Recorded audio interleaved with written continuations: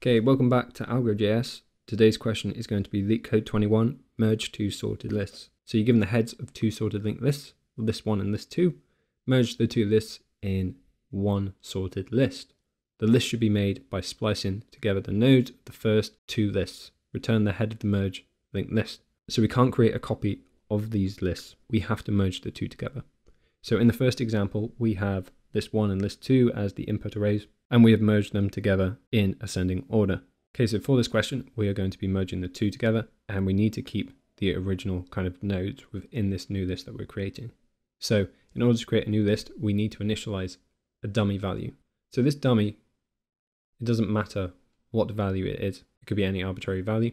So we've initialized dummy. We're going to set head to equal dummy.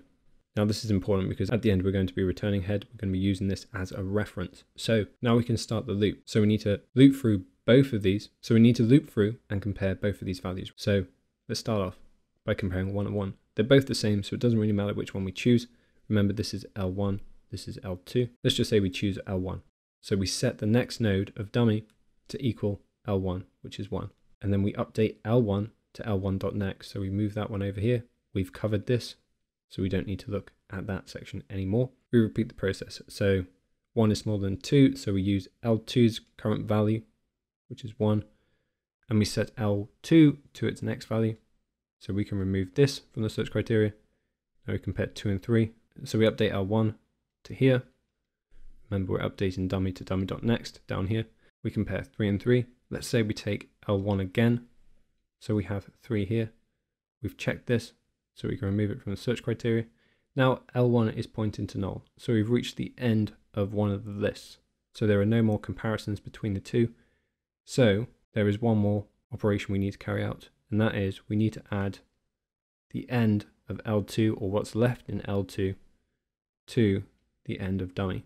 Okay, so we created H, or we created head as a reference. So all we need to do now is return head.next.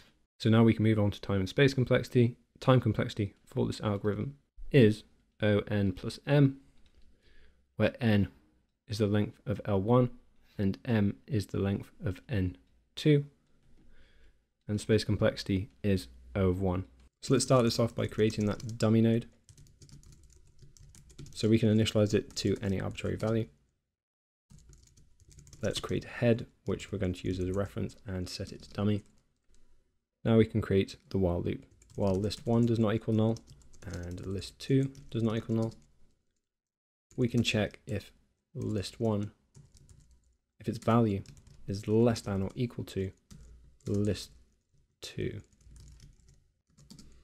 If it is, then we set dummy.next to equal list 1, and then update list 1 to its next value. Else we can do the same, but for list 2.